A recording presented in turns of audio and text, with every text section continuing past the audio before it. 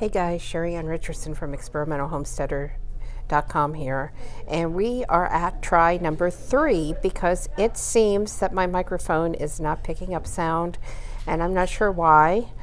So let's hope it goes this time. We're talking about food preservation methods today, and that includes canning, freezing, dehydrating, any method that you use to preserve food for future use. Okay, the 3 main ones that we're going to cover is, of course, hi Julie, can you hear me okay? Is the canning, the freezing, and the dehydrating, because those are the 3 methods that I use the most, and so the ones I'm most familiar with. I have used some salt preservation before, but I don't use it a whole lot. And so I'm not quite as familiar with it. I have never preserved in oil. And hi, Julie. Thanks for stopping in. So the first one is canning, and that's probably the most used method of food preservation. Probably freezing is next, and then dehydrating. And so when you can, most people can in season, but that's not the only time that you can can. You could be canning food right now. Some condiments that you would use, like vinegar and your hot pepper flakes.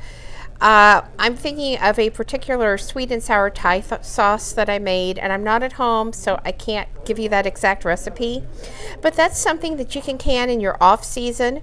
And of course, canning really helps heat up your house, and adds humidity, which is a good thing in the wintertime. If you have put tomatoes and other frozen vegetables in your freezer, now is a good time to pull those out and turn them into things like ketchup, tomato sauce, soups, all of those kind of things. Clear up that room in your freezer so you have room come the gardening season to put more in, and also so you can stock up on those late winter meat sales and stuff that go on at the grocery store and in the farmer's market. So go ahead and use those up.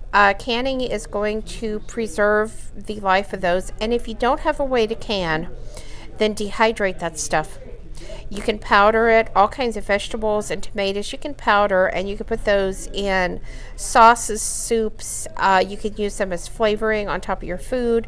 And if you have a family member that doesn't like to eat their vegetables, the powdered vegetables is a great way to add that into the food. I know it's not the same as eating fresh, but it's better than nothing at all. Okay, the other method is freezing.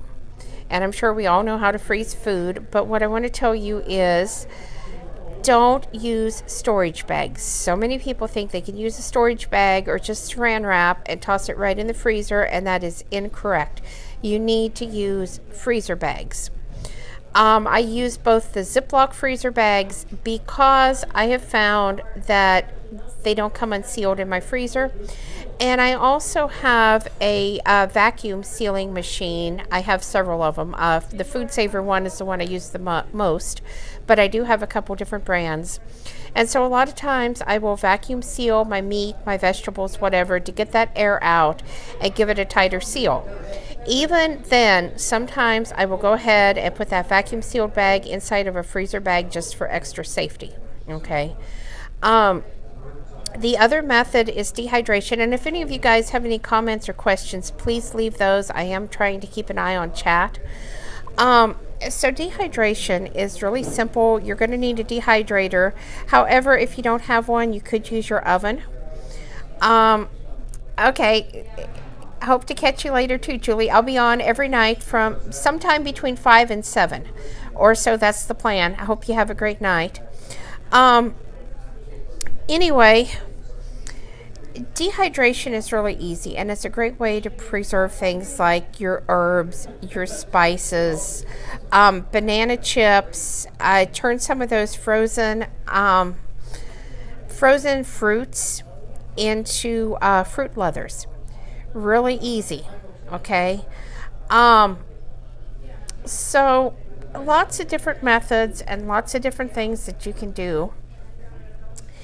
And I really hope that you will try some of these. I do have a full video over on my YouTube page of food preservation methods, and it does show some of the different products that you might need, such as a pressure canner, a cold pack canner. I did show my dehydrator, which is a lot larger than what you might need when you're just starting out, but I do a lot of food dehydration. I did not show my freezer bags. Like I said, I use one of two, and usually do end up going back to the Ziploc bags. Sometimes I will wrap like meat in saran wrap and then put it in a freezer bag if I want to keep it separated and I don't want it, you know, sticking together, freezing together. So that's a good thing to do. You could also vacuum seal individual items and put them in a freezer bag together as well. And something that I have just recently been learning about, for those of you that do crock-pot cooking or sous vide cooking, you can use the vacuum seal bags, put your meats and stuff in. When you bring them home from the store, put your seasonings in, be sure to label them so you know what you have. And then you can throw that whole thing right in your crock-pot or sous vide machine and just let it cook. Now, if you're using a crock-pot, you need to make sure it's filled with water so the bag doesn't melt or anything like that. I have a programmable crock pot, and I use that for my sous vide machine because I don't have a regular sous vide machine. And I just fill it with water. I throw that vacuum sealed bag of meat with my spices right in, and I let it cook. Super easy. So I want to thank everybody that has stopped in. I am in a public place tonight, so I don't know how much background noise I'm picking up. And like I said, I will be on, the plan is nightly from 5 to 7. I've left myself a 2-hour time frame right now just because I'm trying to get used to the schedule and everything. So we're going to be talking about all kinds of homestead topics, gardening, seed starting, the whole thing, and I always welcome questions. If there's a topic you'd like to see, feel free to send me a tweet. I do keep an eye on those. So again, thanks for watching and have a great night, everybody. I really appreciate you being here.